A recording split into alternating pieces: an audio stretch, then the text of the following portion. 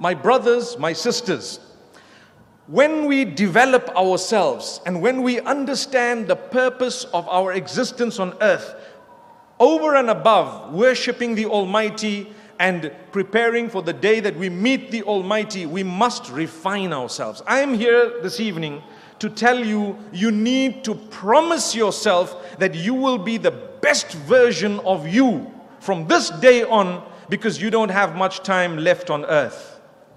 You have to leave a mark. You have to leave a legacy.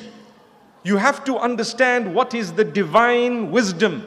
You are here not only to worship the Almighty, but at the same time to acknowledge and respect and fulfill the rights of the rest of the creatures of the same Almighty.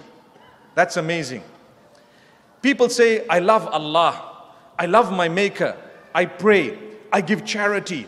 I actually fast. I've been for Hajj. I do a lot of good deeds. I stay away from a lot of bad.